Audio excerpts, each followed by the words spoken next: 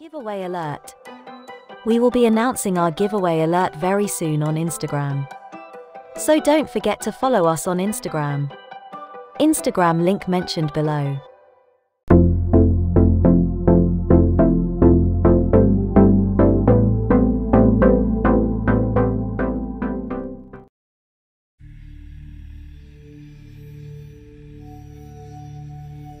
Canada Provincial Nominee Program Immigration. May 2021 updates. This video is an overview of Canada's Provincial Nominee Program immigration results for May 2021.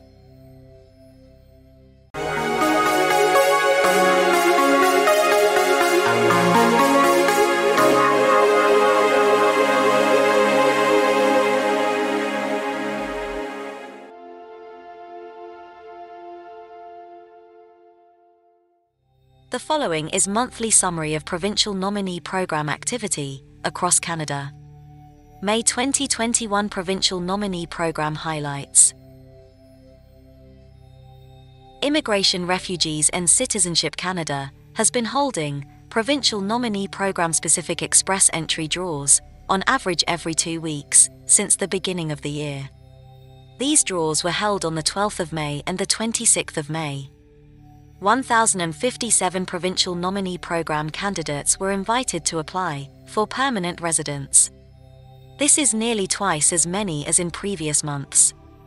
The most recent Provincial Nominee Program-specific round of invitations also saw the minimum CRS score requirement drop to 713, the lowest score this year. Ontario Immigrant Nominee Program updates. There were numerous developments within the Ontario Immigrant Nominee Program in May 2021. The province held 6 draws this month. The first draw took place on the 4th of May 2021, inviting 102 candidates under the Ontario's Express Entry, French-speaking skilled worker stream. Altogether, 145 foreign workers and 296 international students got invites to apply for a provincial nomination from Ontario in May 2021. Ontario Immigrant Nominee Program also released its provincial nominations allocation for 2021 in May. The federal government is allotting 8,350 nominations to Ontario for the coming year. Alberta Immigrant Nominee Program updates. The Alberta Immigrant Nominee Program's Express Entry stream has sent invites to immigration candidates since the beginning of 2021. The province held 2 draws in May and issued invitations to 500 candidates. The Alberta Immigrant Nominee Program searches the federal Express Entry pool for candidates who meet its eligibility criteria, which include a minimum score of 300 on CRS and a job offer in the province. A representative of the Alberta government confirmed that the province has a nomination allocation of 6,250 for 2021. Saskatchewan Immigrant Nominee Program updates. Saskatchewan's International Skilled Worker category also had a busy month. The Saskatchewan Immigrant Nominee Program held 3 invitation rounds in May through the Express Entry and Occupations in Demand subcategories, inviting 528 to apply for a provincial nomination. Manitoba Provincial Nominee Program updates.